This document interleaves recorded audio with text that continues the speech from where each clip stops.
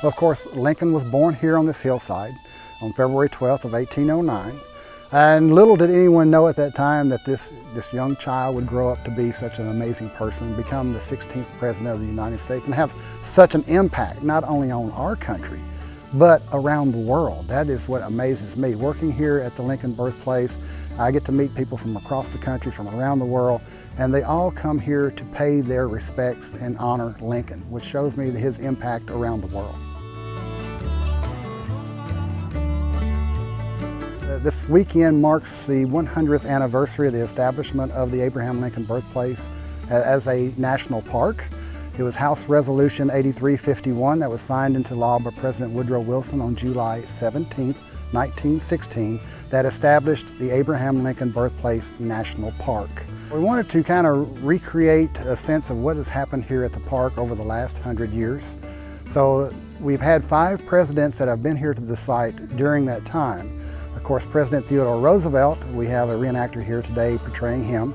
My role in creating this park was quite special. You know, I came here in the year 1909, February 12th to be exact, on Mr. Abraham Lincoln's 100th birthday.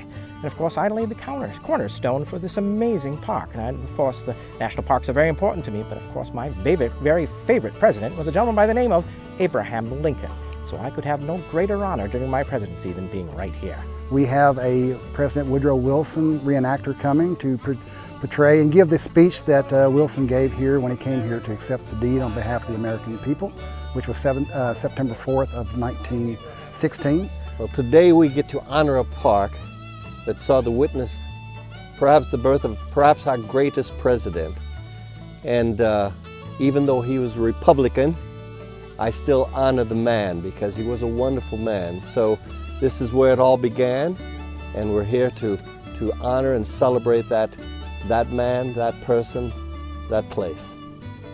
And of course, the last president that was here was April 23rd, 1953, and that was Dwight David Eisenhower. Abraham Lincoln was born right here where we are. I believe, according to history, he only stayed here a few years. I think he was 2 or 3 years old when his parents had to move. But this is the spot where our greatest president was born. My role today in today's celebration is, number one, to speak of the importance of Mr. Lincoln, who was a great man. He held our country together in a way that was very important. You know, we were through the fire of war, and Mr. Lincoln came in and he preserved the Union. No more important thing could be done than that. And now the second piece of that, of course, is to celebrate what we have here, our parks, our national parks. What a treasure we have, and we need to continue to have them. So my job is to make sure that we keep that enthusiasm going, the Roosevelt spirit as well as the American spirit.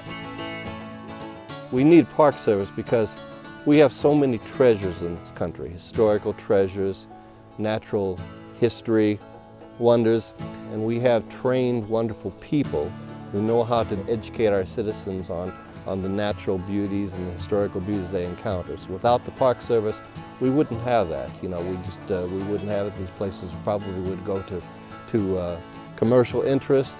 And while the commercial interest is important, we need to keep these spots open that remind us of our history, remind us of the wonderful things in our country. The Park Service serves a very important part. You know, we believe that our resources are inexhaustible. This is not so. We must protect them. We must do everything for our children and our children's children so that we may preserve what I believe to be the most important thing that we have, nature. You know, when I was a small child, I had something called asthma. It felt like I had an elephant standing on my chest. Well, of course, it took every amount of effort I could have to breathe. Well, the only place I really could breathe was when I left New York City out of that dust and grime and smoke out into here, the wilderness. Breath. Life itself. I knew that I needed to preserve that for future generations, and of course, the rest of the people didn't understand how important it was. I did.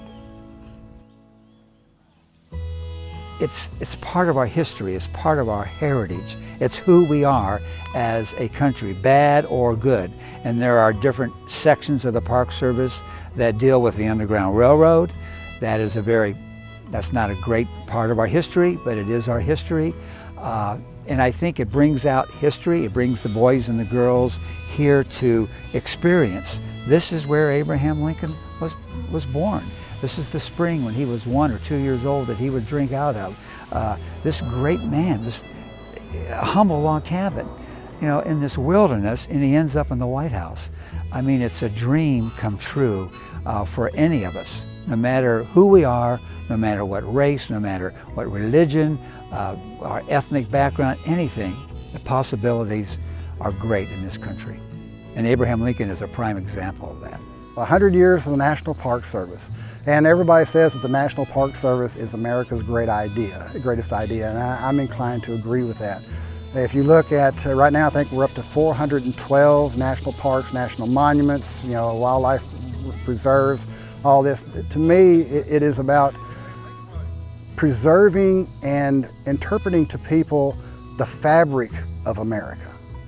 Because our national parks span, you know, centuries of American history. Even prior to when you know, the Pilgrims first came here. It goes back to, you know, the American Indians. So to me, it is about the fabric of America.